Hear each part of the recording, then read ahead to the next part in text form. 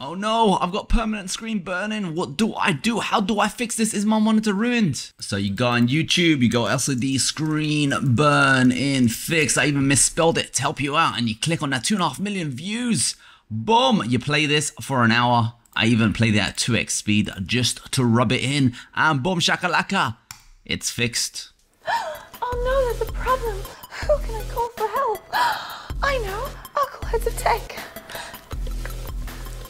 Hey guys, welcome to the show. Today we're going to be showing you, or we actually showed you already, how to fix screen in burn. Now I have an IPS BenQ display. As you can see, the burn-in is completely gone, and I did that following the steps I already showed you. You see, my generation, we grew up being told we're the Simpsons generation, that we can only handle 15 minutes of information. Whereas you guys, TikTokers with your 5-second brain limits, I've catered this video for everyone. Longer for me, and shorter for the actual fix. So the fix is, you just jump onto YouTube, search for LCD screen burn and fix, and you play the video for over an hour. I played mine for over an hour. I played it at 2x speed because I got my speed a bit confused. And after the hour was done, the burn had disappeared. So as you can see, look, nothing is burned into my screen anymore. It is working as if it was a brand new. So if you want to buy this monitor, check out, I mean, I'm not selling it, honestly. I had fixed this IPS display. Now, I fixed this actually 6 months ago. So I'm not telling you a temporary fix. This was actually a permanent fix. So I can go ahead and sell this monitor with good confidence that I'm not screwing over the other guy. And if you've never used YouTube before, so you go on the top there on search bar, type LCD screen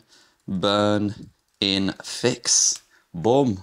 And yeah, one of these videos, this one is 2.5 million views. So this guy has saved some monitors. So thank you, Screen Burn Fixer. 10 years ago, 2.5 million views, well deserved. I'm not sure which one I picked. I picked one of these guys and I ran it for a long time. But basically, if this pattern doesn't fix it, then try some of the other patterns and hopefully you'll be fixed just like mine. Wow, you are being brainwashed.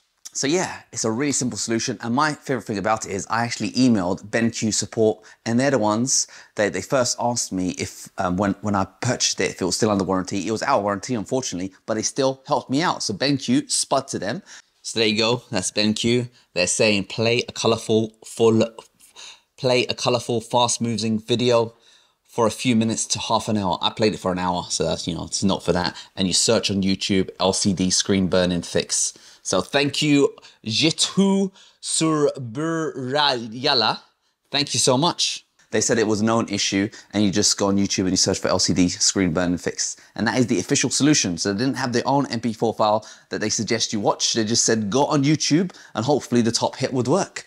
So guys, that is a simple fix for an IPS display. Haven't tried it out on my OLED. If my OLED ever has issues, it's under extended warranty because I'm expecting issues. But if it ever has issues, I'm going to try out this solution and let you guys know if it also works for OLED.